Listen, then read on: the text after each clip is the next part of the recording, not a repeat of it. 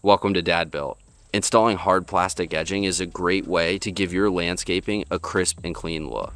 Today, I'm going to be giving you 5 tips to help you get the best result from your next DIY project. And if you stick around to the end, I'm going to give you some bonus tips to take your DIY edging to the next level. Let's jump right in.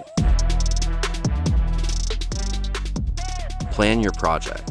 Having a good plan gives you a better opportunity to be happy with your finished product. Measure out where you want your landscape beds to go. For straight beds, I pound some stakes into the ground and run a tight string line to make sure my edging stays even. For curved beds, I lay out a garden hose in the shape that I'm trying to create. But before you get into this project, think about what you're going to do with any excess dirt that you're not spreading back into the beds. Either have a place to dump it or plan to haul it away. Hard plastic edging comes in these rolls. The material is going to want to keep whatever shape it's in, so before you start your project, unroll your edging and let it sit in the sun for at least 30 minutes. This helps flatten it out nicely in time for it to be installed. Use the essential tools. For an edging project, that means you're going to need a half moon edger. This is the best tool to use for digging clean and precise edges.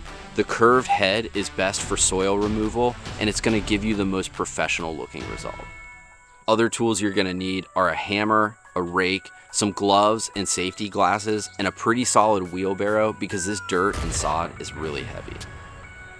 While the edger and the wheelbarrow are definitely essentials, there are precision tools out there that are going to make this job easier and your end result better. Use a landscape knife to dig up rocks, reinforce your lines, and help get an even height on your installation. You can use a rubber mallet to tap your edging down into the soil of your trench.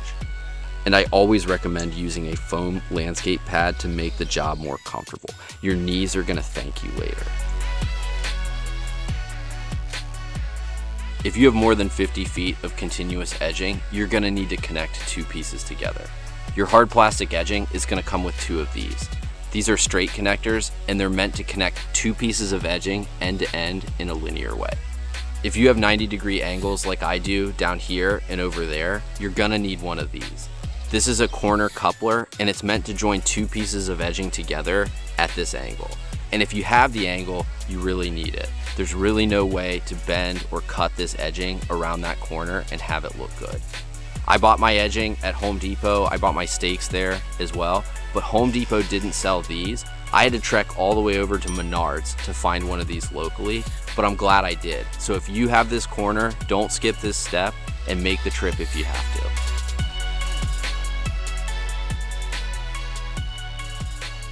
Use heavy-duty landscape stakes. Now, landscape stakes typically don't come with your edging roll. You're gonna have to buy these separate. They usually come in packs of like 12. Here are the ones that I use. These are heavy-duty steel spikes. To install these, it's very simple. You just take your stake at a 45-degree angle with this tab on top pointing towards your edging.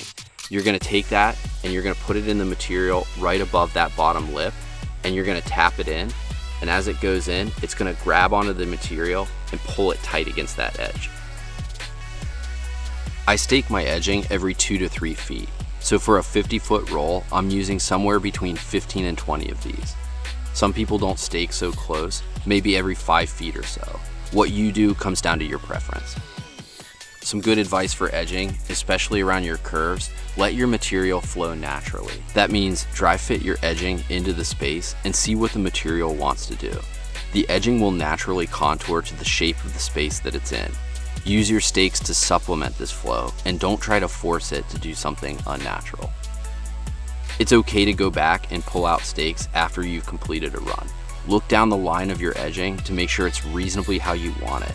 If you see problems with the smoothness of your line, it's likely due to staking, and you can solve them by repositioning your stakes in a more natural way.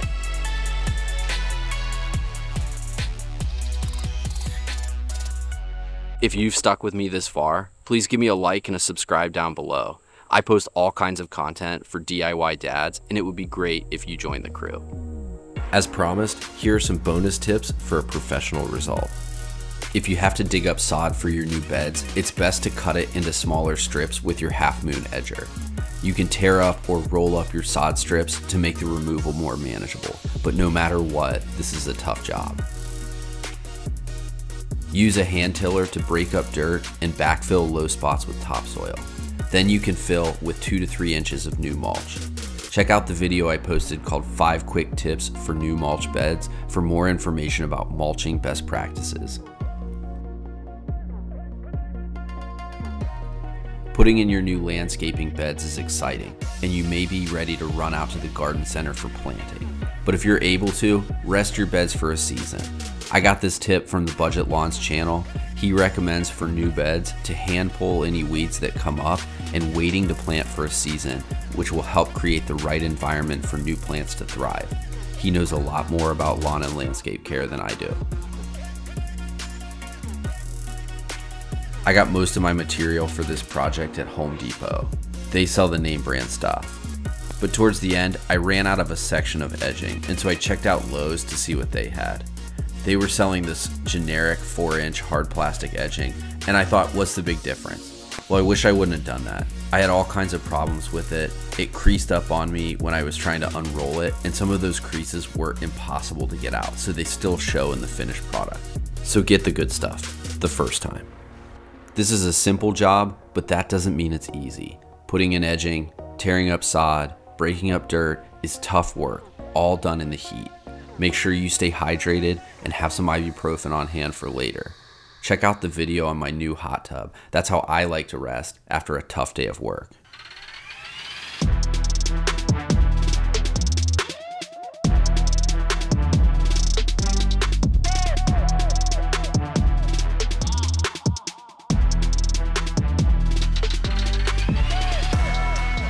Thanks for watching.